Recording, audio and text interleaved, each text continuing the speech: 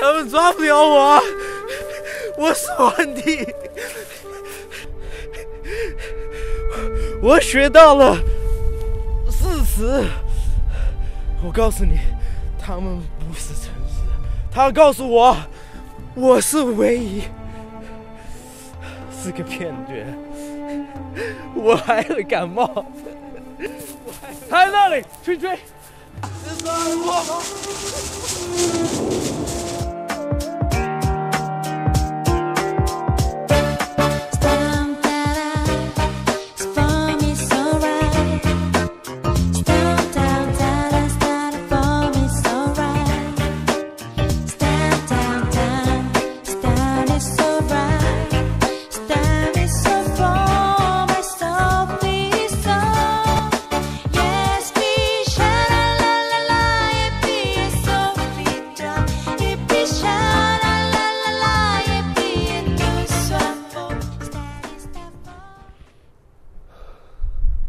哎，皇帝这样子真悲伤，他这两个坏女儿真坏。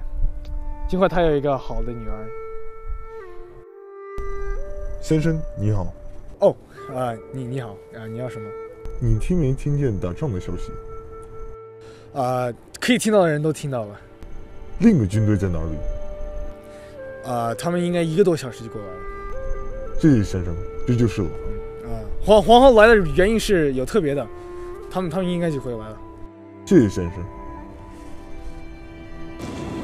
神啊，让我死吧！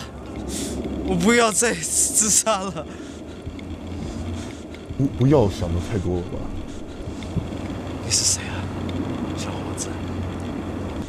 我是一个男子汉，我懂你的心，因为我也受过很多苦。跟我来，咱们找一个可以坐的地方。谢谢，恭喜发财。哈！你这个盲头就是为了我发财，我会得到这个奖杯。拿出来我的剑，我杀你！说来吧，我希望你有够力把我杀掉。嘿，你这个农民，你还想帮坏人？你也想死吗？把你手放开！我不，你没有原因伤他。你也想死？你也想死？走你的路，你别觉得你这样说我而害怕我，要不然我就已经早就死了。你要是再伤害这个老人家，我是真的不客气了。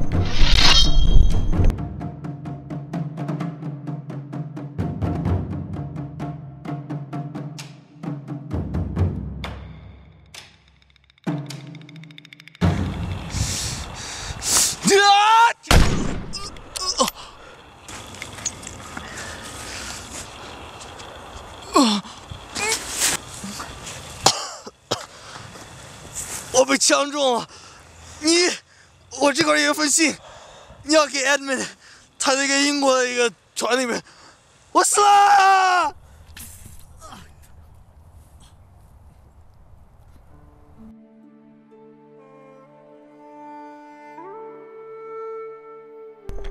我知道你是个坏人的狗。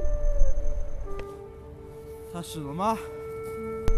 坐下来吧，咱们看一看他的这个信到底写的什么。杀了他没有读他的信怀。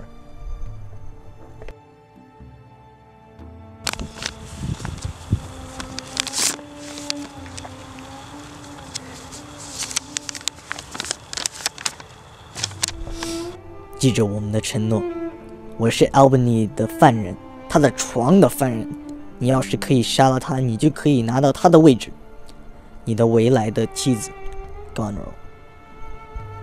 这个女人欲望真大，她想杀了她的丈夫，因为她想跟我弟弟一块儿。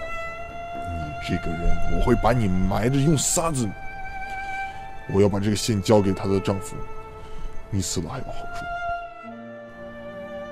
我们的王疯了，我还没有得病，还能站在这里知道我的痛苦，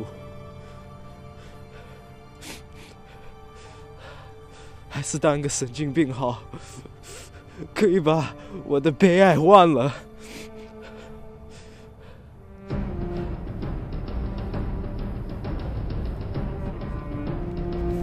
给我你的手，我听见敌人的军队要来了，走吧。